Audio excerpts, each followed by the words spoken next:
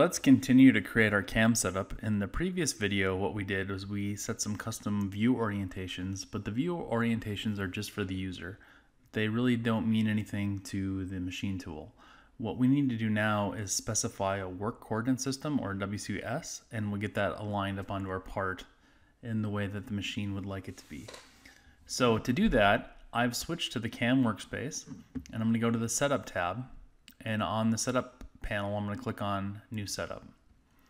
We're going to leave the operation type as milling, and the thing we're going to be concerned about right now is the orientation options.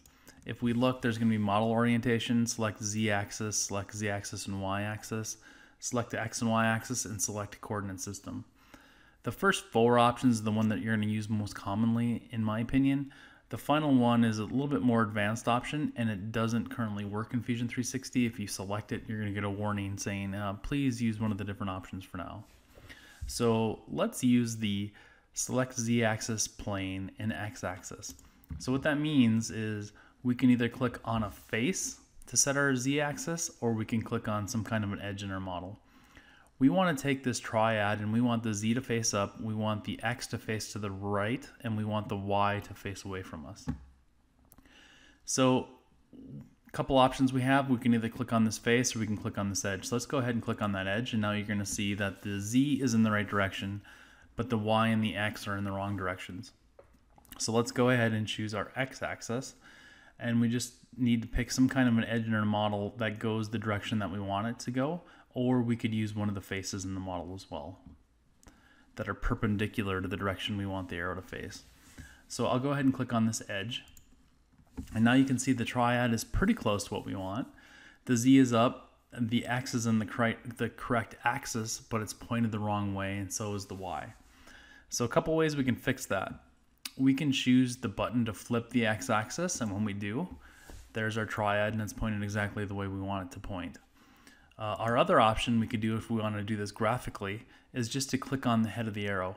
When I do that, you'll see that it flips the axis. So this will work with any of the axes on our part. I could do it for the Z-axis as well. But now we're in the, looks like I made a wrong selection there, so I'm just going to go ahead and click that, and it jumped to the Y-axis orientation. So we'll go ahead and we'll click that for our Y, and then we'll flip the head. So there we are. We have our Z up, our Y pointing away, and our X pointing to the right, exactly where we want it to be. So those are some of the different options you have for placing the triad. Now, if you didn't want to use the dialog box at all, you don't have to. We'll go ahead and we'll click on Setup again, and you'll notice that the arrows are broken into two parts. The first part, the stem will align it to an axis or a face, and then, as you know, the second part will flip the direction of it. So if we wanted to align the Z axis to a face of the part, we can click on that stem and then click on the face. And now you can see we have our Z pointing in the right direction. So for this, I could click on the stem and I could click on that face. Now we've got the two things lined up the way that we want them to be. So you can click on those stems and you can either align them with axes or perpendicular to the face that you're clicking on. So in this case, that's the orientation for the WCS that we want.